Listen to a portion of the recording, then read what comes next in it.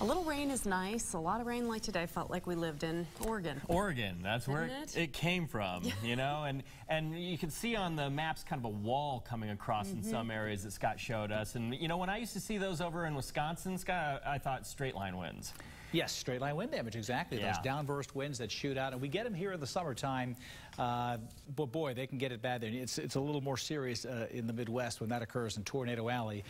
Right now, though, we're just dealing with kind of that steadier rain that we had, at least earlier today, then some showers popping in, more thunderstorms coming in later on. So you can see part of this map. This is called the front type versus the cold air movement. If the cold air is retreating, it is a warm front. So the leading edge of warmer air is moving on in. If a cold front is advancing, and then you basically, if the cold air is advancing, you have a cold front. And what you're talking about basically is just air masses moving back and forth, and a front being the dividing line between that. So why do these fronts produce precipitation?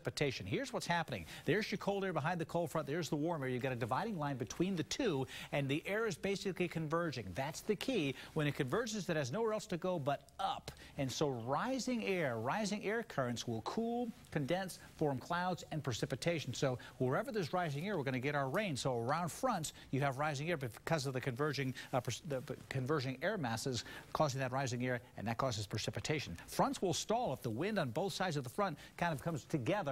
Basically, that front moves less than 15 miles an hour. Is considered a stationary front, but you can still get precipitation along that front, and it can last for a little while, too, because of the fact that it's been sitting there for a while. And everything else is being governed by what's happening in the upper atmosphere. When the jet stream goes by and diverges, that, too, causes the air to rise, hence more precipitation, and there's a low pressure right there on the ground underneath that. So we're looking for the rising air to get the precipitation.